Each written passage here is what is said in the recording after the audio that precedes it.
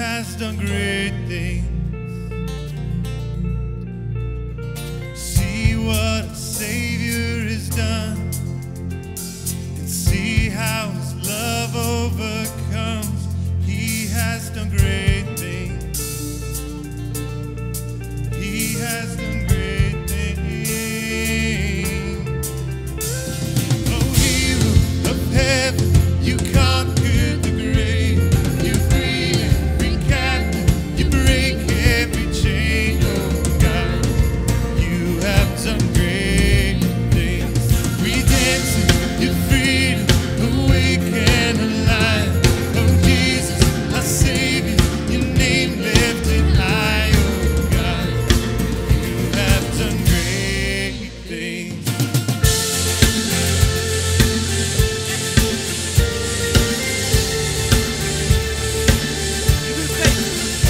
You've been faithful through every storm, and you'll be faithful forevermore. You have done great things, and I know that you'll do it again. Your promise is yes and amen. You will do great things. God, you do great things. Oh, hero of heaven, you conquered the grave. You free every captive. You break every chain. Oh, God, you have done great things. We dance in your freedom, awake and alive. Oh, Jesus, our Savior, your name lifted high. Oh, God, you have done great things.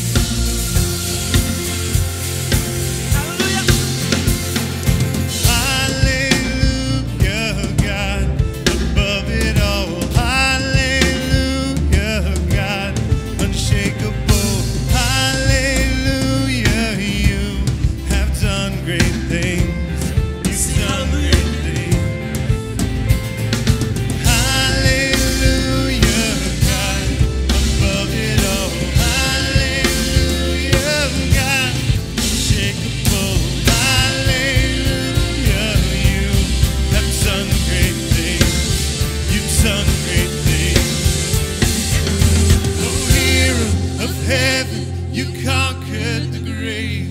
You free every captive. You break every chain. Oh, God, you have done great things. And we dance in your freedom, awake and alive.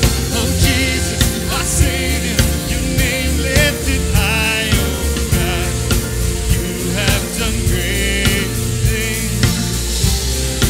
You have done great things. Oh, God, you do great things.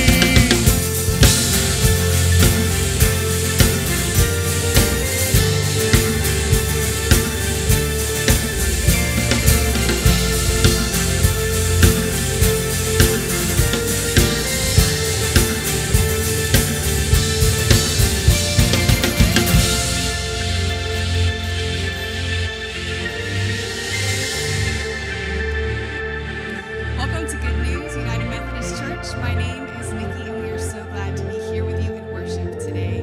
If this is your first time joining us, we are glad that you're here, and we want to get to know you better. So we'd like to ask you to go to our church website, goodnewschurch.life. In the bottom right-hand corner of the screen is a dialogue box. Anytime during the week, you can click on that, send us your contact information, and someone from our team will be in touch with you this week. We do want to make an announcement. One of our members, Liz Barrett, who is also our church office administrator, has taken a new job, and we wanted to just celebrate and send her off well. If you know Liz, y'all, she has done an excellent job of being a church administrator. She's been with us for 7 years and with 3 different pastors. But there's something so unique about her. Y'all, she has this incredible heart of mercy and compassion for every single person that comes through those doors, for every email, every call. She was so gifted to care for each and every one of those people. And so we know that God is going to use those giftings in her wherever she goes, and we're excited for her to shine his light in her new position. So let's go to the Lord in prayer, and then we'll continue in worship. Heavenly Father, we thank you so much for the people that you put in this place. God, we thank you for Liz. Lord, we thank you for the incredible ministry that she's done here, for the incredible woman of God that she is, and how the gifts and callings on her life are irrevocable, and that, Lord, you're going to use her to shine your light brightly in this new position, to take that ministry out into the world, into dark places, Lord, and hopefully share it with others. Lord Jesus, we thank you for her. We pray for her in this transition, and we bless her in this new job. Lord God, we also just acknowledge that we are here today, Jesus, because we want to know you. We want to be with you. We want to seek your face. Lord, there is a world that is in chaos outside of this moment right here. But God, when we come and we are with you, we are on solid ground. We are on a firm, unshakable foundation. God, let us remember that it's you that we can cast our cares and our anxieties to, because you care for us.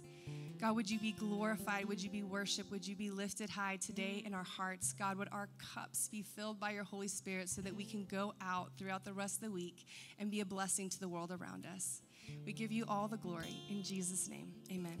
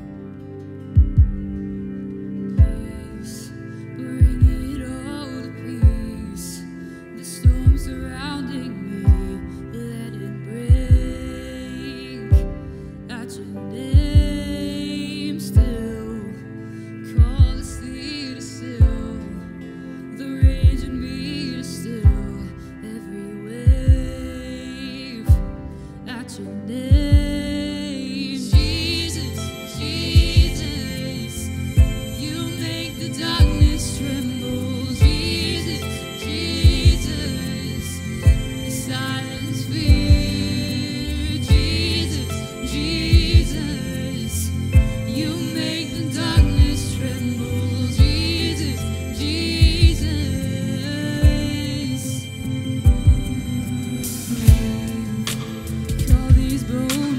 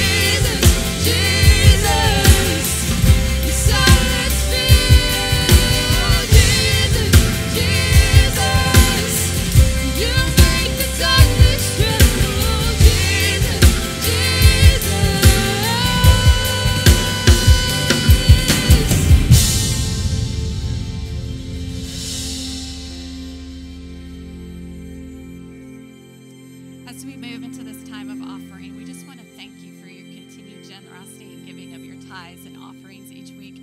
Because of you, we are able as a church to continue to support all of our local and global outreach partners, plus our missionaries around the world. So just a reminder of the 3 different ways that you can continue to give. First, you can go to our church website, goodnewschurch.life. You can give on our Church Center app, or you can mail or bring a check right up here to church. So if you will bow your heads with me, let's go to the Lord in prayer over these offerings. Jesus, we praise you for what a wonderful Savior you are. We hear your call to generous giving. In the generous way you meet our needs each day, and in the peace you give, which passes all understanding. Having received so much, we offer what we have to you to use for your kingdom, our time, our talents, and our treasure. Please bless these gifts for the work of your church. It's in Jesus' name we pray. Amen.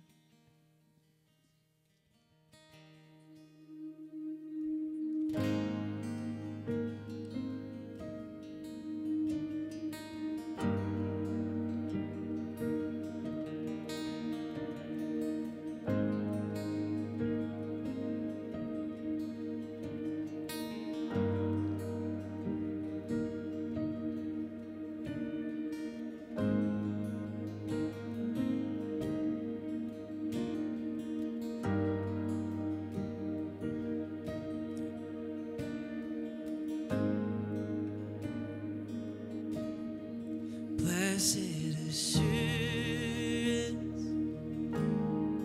Jesus is mine. Oh, what a foretaste of glory divine, the heir of salvation, purchase of God, born of his Spirit, washed in his blood.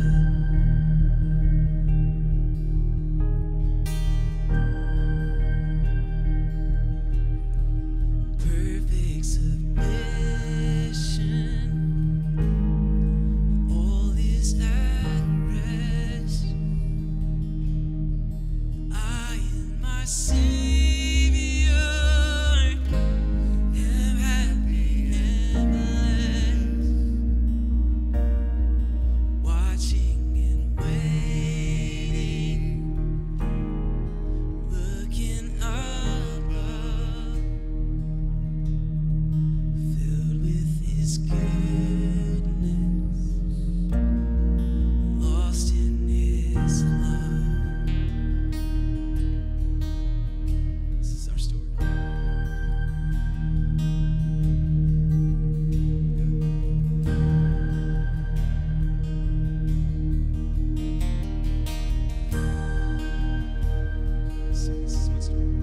This is my story. This is my song, praising the Savior all the day long. This is my story. This is my song, praising my Savior all day long.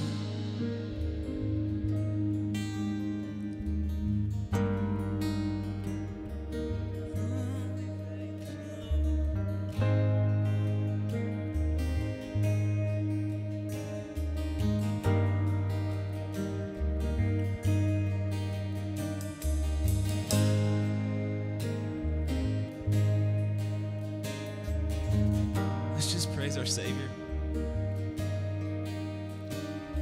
It's oh, what a Savior, wonderful Jesus.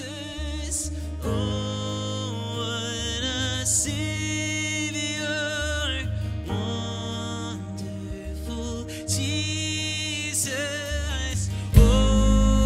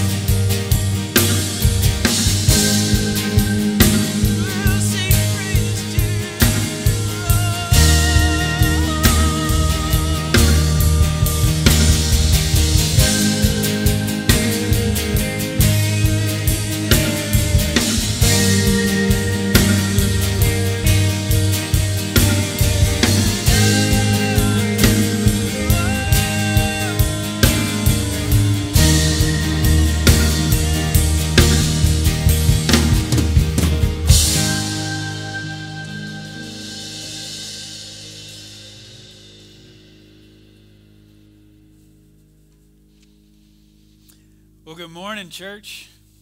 Thank you so much. Well, as we get started this morning, I want to start by asking you just a simple question about, think back to one of the biggest mistakes you've ever made. Or think back to the things in life you've done and you regret them probably more than anything else. And for some of you, you can go to those one or two things pretty quick.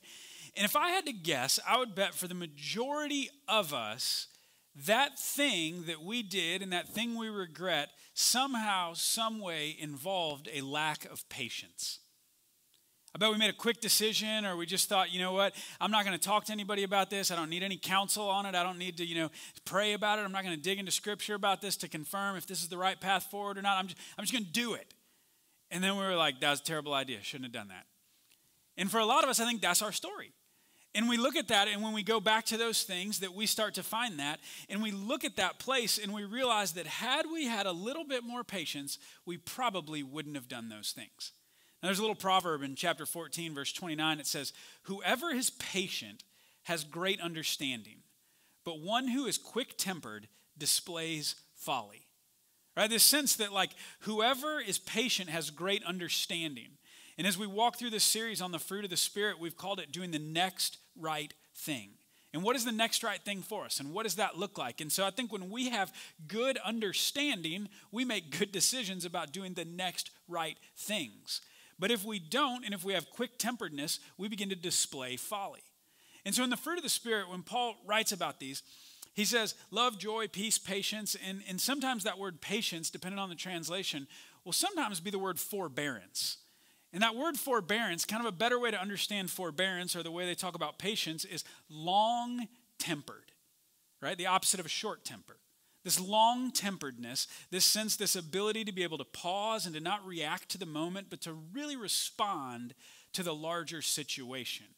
And so as we think about that, right, and as we look at that, the best way that I can think to describe this, or the best way I've seen this described, is through, if you've ever been around a teenage boy, they like firecrackers and to blow things up and that kind of stuff. And so if you think about a little black cat firecracker, right, that's short-tempered. You've seen somebody light them before, and the first thing you do after you light that wick is you throw it really quick because it's about to blow up. And you don't want it to blow up in your hand. That's short-temperedness, right? But when you think about dynamite's the kind of thing that you go and you think about, where do I want to put this? And I'm going to put it in the place to do the most of whatever it is that I want it to do. And then we don't just, light a match and run because the impact of that is so much bigger. We run this long cord, get really far away from it, and we get to a safe spot to the thing that's where it's supposed to be, to do the thing that we want it to do. And then we light it and we let it run that long wick. That's the difference, I think, between short-tempered, long-tempered, right? And we see one's really intentional, one's really reactive. We light it and we throw it away.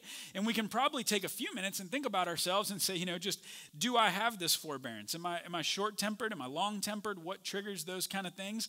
But as we think about that, this reality that the short-temperedness, the close-sightedness of it, doesn't always help us make the most godly decisions. And so I want to play this little game with us. If you look on your screens here, you're going to see something pop up, and it's going to be a really close-up shot of something. We're going to play a little game, see if you can figure it out. Then the next thing you're going to see is kind of a broader picture of it to be able to see what it is. So here's the first one. You just get a couple seconds here, okay, to look at this. And as you see that, right, you maybe know, because this one has a little context clue of the color, and it's a little easier than the other ones. And so now you look at the whole picture of it, and you can see that it's a pencil, right? You can look at this other one, okay? You go into it, and you see this, and you get zoomed in real close at it, and you can see kind of the short-tempered version of the situation, and you can maybe make a guess or two about what that is and what's going on there. And you back up a little bit, and you see that it's a key. Or here's a third, and this one's kind of funny because it's kind of gross, really. You look at this thing up here, okay, and you see what this is right here, and as you look at this thing, you probably don't think that looks real appetizing and like something you'd want to eat and that you'd pick as a fruit, right? But really, you grab that stem and you twist it off. It's the tip of an apple. And so when we see these things, right, really, really up close, we don't get the whole picture of what they are and the goodness of what they could be. And there's so many situations and so many circumstances in life, right? When we're patient and we have great understanding and we're long-tempered and we're willing to see the whole picture, oftentimes the microcosm of it makes different sense in different lights and different perspectives. And so I think for us as followers of Jesus, we want to live life not in response to the fickleness of our short-sighted feelings, but in response to the faithfulness of our God. We don't want to live in response to, fickle feelings, but with faithfulness to a God who has proven himself faithful over and over and over again. And one of the challenges in our culture right now is we play that little picture game right there. And for a lot of us, that just sums up life. We're having to make decisions with very little information and very little understanding. And we're having to try to figure out what's the right thing to do here. And we don't want to be short-tempered and we don't want to have to make these decisions. But that's the reality that we find ourselves in. And what I hope we take this morning away is this sense of how can we be more long-tempered, more graceful, more compassionate to those around us in this season. So we want to look at what does it mean to be a follower of Jesus and to have this forbearance, to have this patience, and how do we live that out well? And there's 3 things I want us to look at. First thing this morning is we want to be people who are patient with each other. Okay? In 1 Thessalonians chapter 5, it says, live in peace with each other. And we urge you, brothers and sisters, warn those who are idle and disruptive, encourage the disheartened, help the weak, and here's our word, right? Be patient with everyone. And who's everyone? It's everyone, right? It's not just the people we want to be patient with, but it's everyone, right? This long-tempered understanding. And I think what gets us that is when we understand the whole story. Now, a while back, I was talking to this realtor friend, and she was talking about some difficult clients that she'd had. And she started telling me this story about one in particular that was one of the most confusing, complicated clients she'd ever had in her life. And she said, we would go into some houses, and they would have white countertops, and this guy would be like, oh, we love white countertops. These are the best. And then the next day, they'd go into another house that had white countertops, and the guy would be like, oh, we hate white countertops. And she's like, I just couldn't figure this guy out for anything. And she said, so finally, a couple days after looking at all these houses, she called him on one of these things and was like, listen, you say you don't like this here, but you just liked it the other day. There's a whole lot of logic to what's going on here with your scenario. And she said, what's the deal? What are you really looking for? And she said the guy kind of got embarrassed and he confessed up this story. And he said, well, when I was little, he said, my grandparents lived close enough to be able to walk to an ice cream store. And he said, and I've always wanted a house where I could walk to an ice cream store. And he said, but I was a little embarrassed to just tell my wife, to tell my kids, and to tell everybody that I'm looking for a house that's, just close to the ice cream store. And so once she said that to him, everything made sense, right? Because white counters look awesome when they're next to the ice cream store, and white counters look terrible when they're really far from the ice cream store. And that's kind of a dumb, little story. But when we think about that in life, right, when we talk about some larger issues that are so, complex for us as a culture right now, whether that's racism, whether that's politics, whether that's education, whether that's masks, whether that's whatever you want that to be right now, I think so often we want to make judgments and we want to react in a short-tempered way on the information that is right before us. But what does it look like for us to do the next right thing, to have the patience, to have the forbearance, to step back and look at other people's opinions, look at other people's perspectives, not in that short moment, but in the larger perspective of their entire narrative of their life. Because people have been exposed to different things in different ways that make the small things look very different depending on the journeys that we've walked. And you see, when we understand that, when we're patient, when we begin to have that great understanding, we can step back and we can show that patience and forbearance to everyone.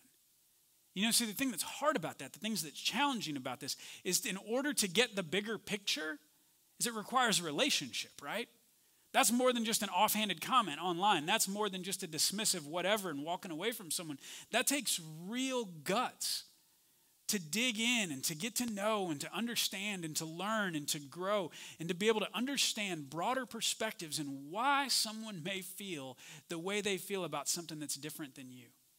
And when somebody feels a little bit differently about something and we just immediately want to write that off as wrong, I think that's a little short-tempered of us. But what does it look like for us to have patience and understanding? Because our understanding of things have changed. And so how can we enter into those situations with grace in this way of Jesus that calls us to relationship, that calls us to grace, and that allows us to show that long-temperedness because it has been shown to us? All right, second thing I would say is that we want to be people who wait patiently for God's timing.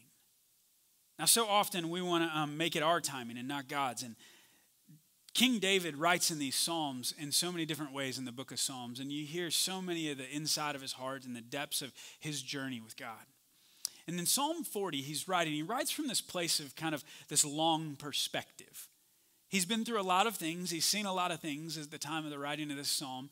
And there's some wisdom wrapped up in it through the journey that he has walked with God through his life. And listen to these words in Psalm 40 as he writes them. He says, I waited patiently for the Lord. He turned to me and heard my cry. It says, he lifted me out of the slimy pit, out of the mud and mire, and he set my feet on a rock and gave me a firm place to stand. So he didn't stand on fickle feelings, but on this foundation of a faithful God. And he says, he put a new song in my mouth, a hymn of praise to God. Many will see and fear the Lord and will put their trust in him. Blessed is the one who trusts in the Lord, who does not look to the proud, to those who turn aside to false gods. It says, many, Lord my God, are the wonders you have done, the things you have planned for us. None can compare with you. Were I to speak and tell your deeds, they would be too many to declare. You see in that psalm, we see that David makes this choice. Right? He says he's not going to base his response on feelings, but he's going to base it on the foundations of a faithful God. And he says, you put a new song in my heart. You have shown me a better way. And then at the end of that, I love that he gets to this place where he begins to talk about God's faithfulness in the past. And you see what he does is he backs off that one narrow picture of the moment and can step back and to see the whole picture and the larger narrative, and is reminded that God has been faithful to him in the past, that God has been faithful to him in the present, and that God is going to be faithful to him in the future. You see, when he understands that and when he gets that, it begins to change the whole perspective. And it begins to change everything, right? And we've heard the phrase before, you can't worry and worship at the same time. And so he makes this point to say, in the midst of this, and I think a lot of us find ourselves in that place that David finds ourselves, where life is difficult, there's a situation, there's a circumstance right now, that it is just not what we want it to be. And there's this temptation to feel that because it's not what we want it to be, that God is not working in it. But I want to tell you that I believe that just because sometimes God feels silent, it doesn't mean that God is absent. And I want to share with you a great little story of that this morning. So just about 2 years ago, Hurricane Michael hit the coast, and our church got ready to respond to that in a lot of different ways. And many people from our church are from a town called Mariana, which is about 50 miles north of Panama City. And it's not very often that storms will, do the kind of damage they did in Mariana as Hurricane Michael did. And so several folks from our church who are from that area decided that after the storm, they wanted to go up and serve some families and people in that community. So they take off and they go up there, and there was no real plan. I mean, the whole situation was chaos at the time. And so they were just going up to houses and saying, hey, do you need help? And so our team that was here, some people from Mariana, stumbled up on this house of a couple named Don and Cheryl. Now, Don and Cheryl had a big tree that fell right down in the dead center of their house. And they were so frustrated because they had just bought a new lot, and they were getting ready to build this retirement dream home that they were going to move into and sell the house that now had a big tree in the middle of it. And they had some things that they could spare from the house, but if they didn't get them out soon, the rain was going to get in there and kind of ruin more stuff. So when our team showed up, they said, what can we do? They said, we got to get all this stuff into storage. So our team just helps them unload this stuff, puts it in these moving trucks, gets it all into this storage unit, and gets it all locked up. Well, Don and Cheryl start looking for a place to rent in Mariana, where they're from, and there weren't a whole lot of houses for rent. So it forced them to come down here to the coast, and they were able to rent a condo down in Miramar Beach. And for the next 4 or 5 months, they attended here at Good News with us. And now what was happening a lot during those 4 and 5 months is we were involved a lot of different ways in hurricane relief. And one of the things that we did is we asked for money. And we sent that money to 2 different piles, right? We had one pile of money that was going to these large organizations that, like a group called UMCOR. And one of the things UMCOR can do is they can come into these towns, and they have these home plans that they can build smaller homes for about $40,000, $45,000, sometimes $50,000, and they can make them really great functional homes for families who are in tough situations. And so we gave the money to them, but we also kept this other pile of money that was just for immediate needs, just people we encountered, people who were struggling, and we wanted to be able to help them in that moment. And we were like, okay, we got cash, and we're here to help, and we're here to serve you in that time. And so between these piles of money, it was significant money, hundreds of thousands of dollars. And so as time went on, Don and Cheryl, they moved back to Mariana, and requests for the money started to dry up, and we had about $40-some thousand left, and we were trying to figure out how can we best use this money. And so there was a pastor's meeting up in Mariana, and so I went up to the church there one evening, and I met with their pastor, a guy named Nathan Atwood, and he started showing me around their church. And he took me down into the basement of the church, and he said, so what we've done here is we've converted the basement of our church into a dormitory, and teams are coming from all over the country to spend time here and build houses that UMCOR is building. And he said, so they're going and working on these projects and helping out in all these different ways. And he says, it's turned into this beautiful ministry where we've been able to open up our church and allow people to come in, stay here, and go and work on these homes for people impacted in our community. And I was like, that's really cool. And so as I was driving home that night, I just kind of felt God, speak to my soul. He was like, y'all just need to give that money to this church so that they can help these people who are on the ground in this place right now. So I called our team together that oversees those funds. And I was like, here's what I think we should do. They were all like, let's do it. So we write a check. We take it up to Mariana. And Wally, who's on our staff, delivered it up to the church there by hand, drops off a check for a little over $40,000. Well, a couple days later, our friends, Don and Cheryl, who had moved back into their home that had been rebuilt, and now it was kind of their dream home that was all built out, came into the same church that we dropped our check off. And they said to the pastor, they said, hey, we had bought this lot. And we felt like we were going to use it over here to build our dream home, but our home got rebuilt, and we rebuilt our dream home on our old lot, and we felt like God has been so good to us and been so gracious to us through this whole season. We just want to give this lot to the church to put a home on it. Can you do that? And he was like, yeah, funny enough, they're about $45,000, and we got a check yesterday for $45,000. And so Nathan called me and he said, would you mind if we took this money and built a home for a family in our church? And we said, God bless you, build them a house as fast as you can. And I love that story because it's this sense of like in the moment, none of it makes sense. In the moment, we don't see how God's working. When that tree is falling in their house and our team shows up at the door, we don't understand where the good is in that. But yet we serve this gracious God who makes all things new, who pulls beauty from ashes, and who is working despite times when it doesn't look like it and it doesn't feel like it. And so the choice for us is, are we going to live based on fickle feelings or on the foundation of the faithfulness of a God who has shown himself faithful to us in the past, in the present, and we believe it to be in the future? So if you find yourself in that place this morning just feeling like God isn't there, God isn't working, God isn't in this, I just hope you can look at that story. I hope you can look back at your story and see that just because it doesn't feel like it doesn't mean it's not true. And what would it look like for us to choose patience and to take our eyes off that short-sighted moment and to step back and believe that the Holy Spirit is working and moving all around us, and we're not going to choose worry, but we're going to choose worship in the midst of those difficult times. And we're going to press forward with the patience that God is for, with, and in us, and working to move us forward. Number 3, this sense that we're patient because God is patient with us. And in 2 Peter chapter 3, he says, but don't forget this one thing, dear friends. With the Lord, a day is like 1,000 years, and 1,000 years are like a day.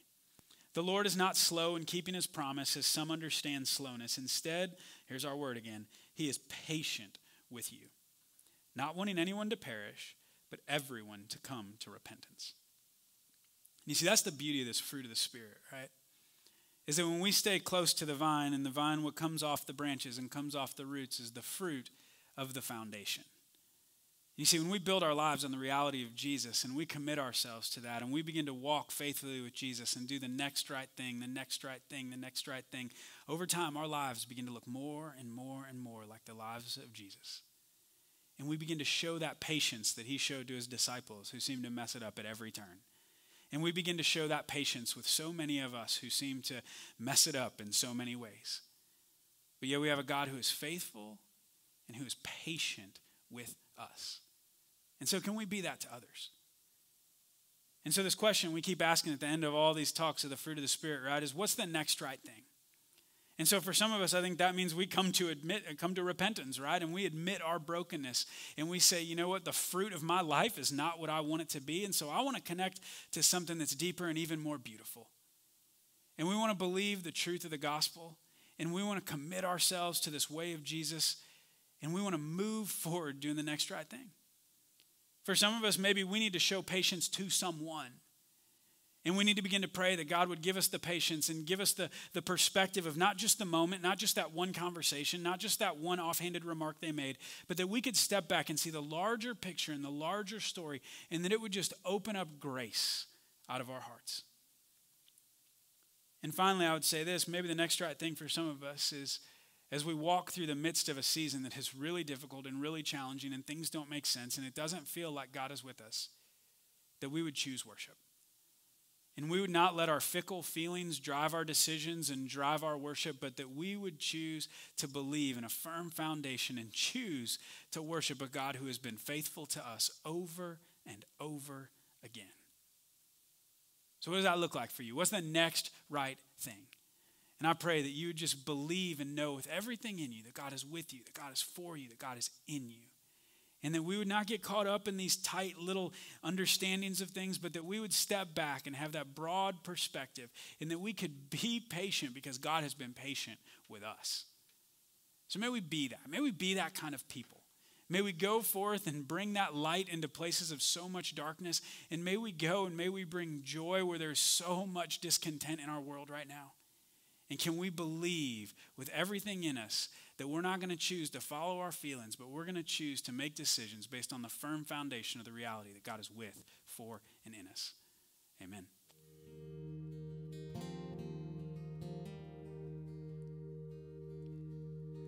This is my story.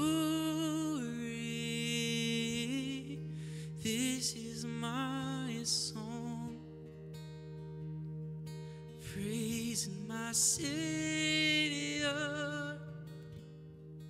all the day long. This is my story. This is my song. Praising my Savior all the day long.